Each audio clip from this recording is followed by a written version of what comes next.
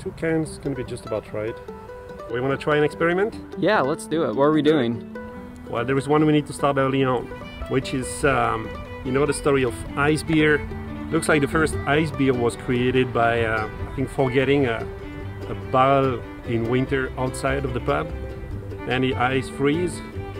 They felt like the beer would be lost, but then they removed the ice, and what's remaining is kind of a beer on steroid, like a concentrated beer closer to a spirit, because you remove the water and you keep the alcohol, the flavors, the bitterness. So it was kind of a beer on steroids. So we can replicate that.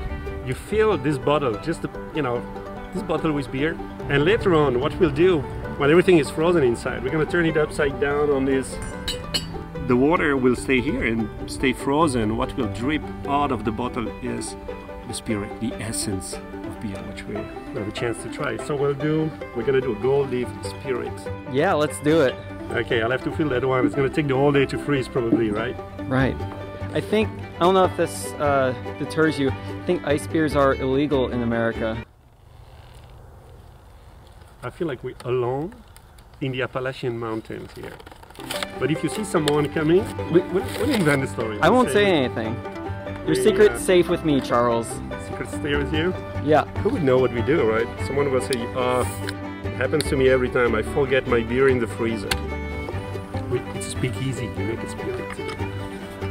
Secret. Close it, freeze it, drink it. Let's do it. Then, Charles, to the spirit of beer.